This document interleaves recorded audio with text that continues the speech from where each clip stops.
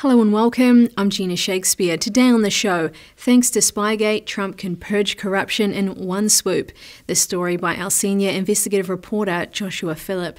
Please remember to subscribe and hit the notifications button. The United States is witnessing history as a corrupt network of deep state career officials has been actively working against President Donald Trump and the interests of the American people.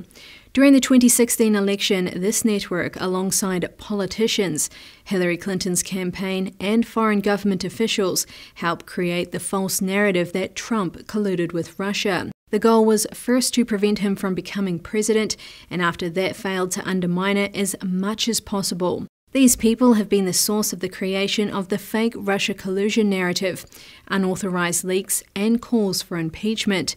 It has sowed chaos, turned Americans against one another, and rallied a base of public support through disinformation and emotional agitation.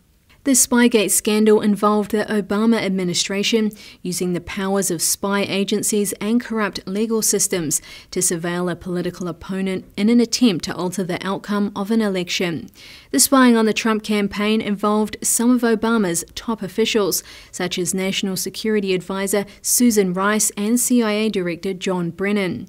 Meanwhile, key players in the Clinton team and the Democratic National Committee were involved in creating disinformation and spreading this throughout a network in the US government and in legacy news outlets. Yet these attempts have so far failed. Instead, they have gathered together all the corrupt elements in the US intelligence agencies, the Justice Department, the State Department, city governments, the Senate, Congress, the judiciary, non-profits, legacy news outlets, and private companies. Spygate and the Trump-Russia conspiracy it helped create exposed this full corrupt network, and each person involved. It has gathered together in one place the major figures of corruption in the US government. And the number of officials involved is not small. While key officials in the Obama administration played crucial roles in instigating and executing the investigations into the Trump campaign, officials across the government appear to have been involved. The force of corrupt elements that Trump faced was not just in the United States, as even foreign governments colluded in the Spygate scandal.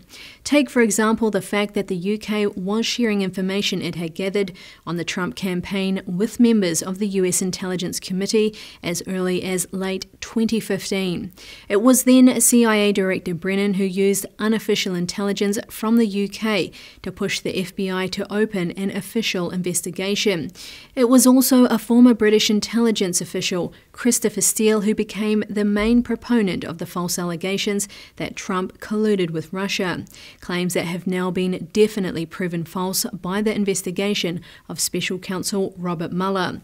And it was Australia's highest-ranking diplomat in the UK, Alexander Downer, who propelled the claim that low-level Trump campaign advisor George Papadopoulos told him that he had knowledge about the fact that Russia had Hillary Clinton's emails, something Papadopoulos has denied himself.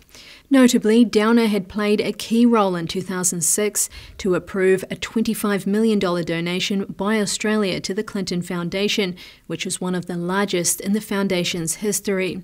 Yet the conspiracy that was acted out has, in effect, gathered all these corrupt individuals who dared to rig an election, tarnish a presidency, and mislead a nation, and has placed them together in a single scandal to be exposed at once. Thank you very much for joining me on this episode of Declassified. I look forward to seeing you very soon. Until then, feel free to check out the Epoch Times website. That's theepochtimes.com for around-the-clock news updates. And be sure to leave your thoughts below. Thank you for joining me, and I'll see you very soon.